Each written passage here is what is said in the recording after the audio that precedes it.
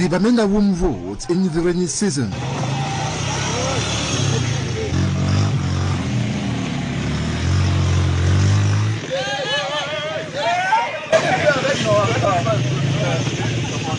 Accessibility is hindered. Users even dispute the road with cattle.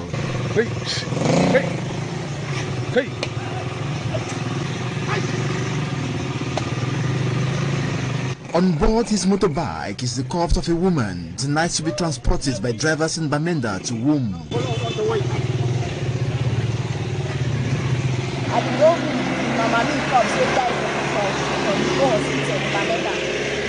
this Womb road, I don't calculate the way I people my money for motor go down for Womb. Where do they way to enter motor go down for Womb? So now I don't put in for bikes, so go down for Womb because the condition for the road will not be easy. Actually, I deserve to help this my sister because it can make me cry.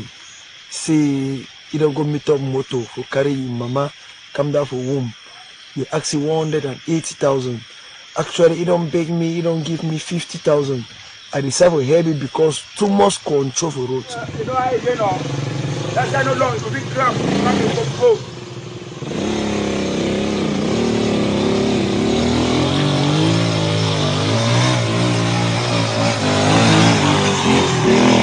Even after her death, she is unable to find the rest that will only come after this hectic journey.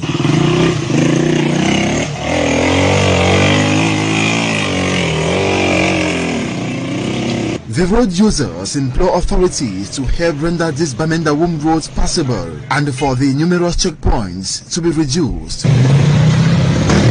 At first, we began at 2 controls set up for this road, but now we go up to 12 control. Starting from Council Junction, carriage from Womb here, we get 12 control. So the one big government, semi-government struggle for help we fix the road and need to reduce some this control of the road. That's all one big government did. And they really beg any government look into this matter for Womb road. So would they really cry?